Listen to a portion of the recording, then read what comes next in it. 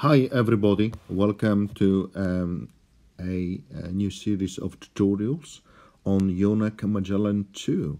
So it's exciting times. Yonac has released a new version of Magellan, version 2, and this is also a UV-free compatible, so it's really fantastic. So let's start with this first tutorial to get familiar with the UI and the navigation panels. So here I just launched and Magellan 2. So starting from the top left, here you have the name of the preset. So if you click on it, it brings you up a screen where you can select a bank. And then here on the right hand side you can select a preset, and also you have the ability to make the preset a favorite if you like.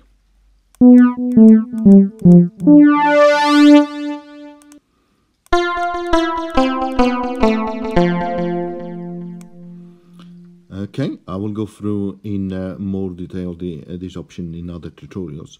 So for now, let's exit the navigational preset.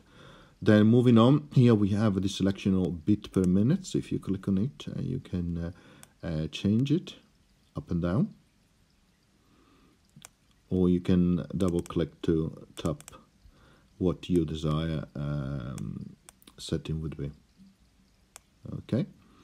Then here you have a selection for the synth, which is what you see here. This sequencer with 4-track sequencer, the effect, and for each of the section you can scroll down like so, which is really cool. So the sequencer in this case. Then you have the spawn mode, which is the artificial intelligence implementation of Yonac Magellan to modify or create from scratch presets. So it's really cool. You have a preference buttons, which gives you the ability to select different settings for your MIDI in, out, etc., etc. Here is where under advanced MIDI settings you find, for example, your Bluetooth MIDI. Important at least for me to connect to my keyboard. You have your tape, if you want to load the file, import it and play it around.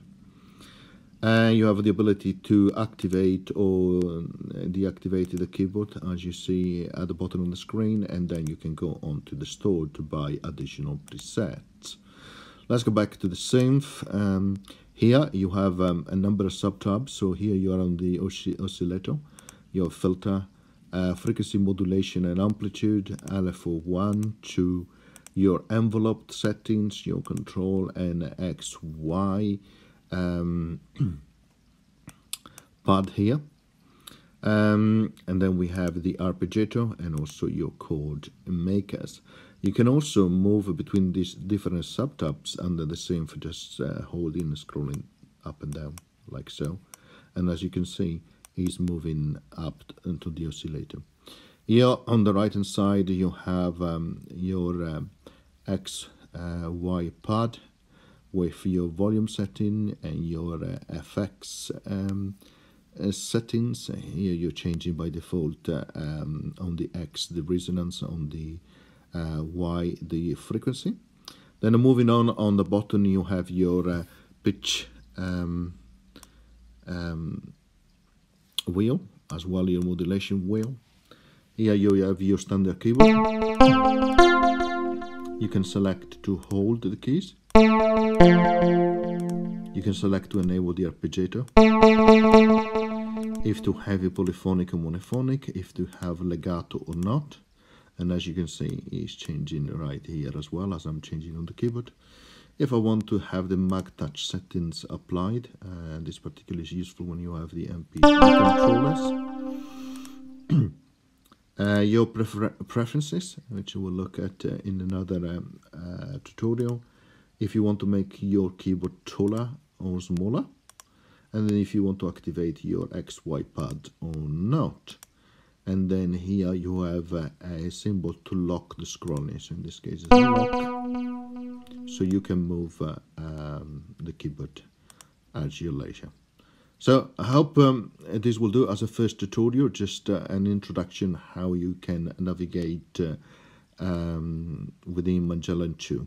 In the next tutorial, we'll start to go into each different sections of the synth, starting from the oscillator.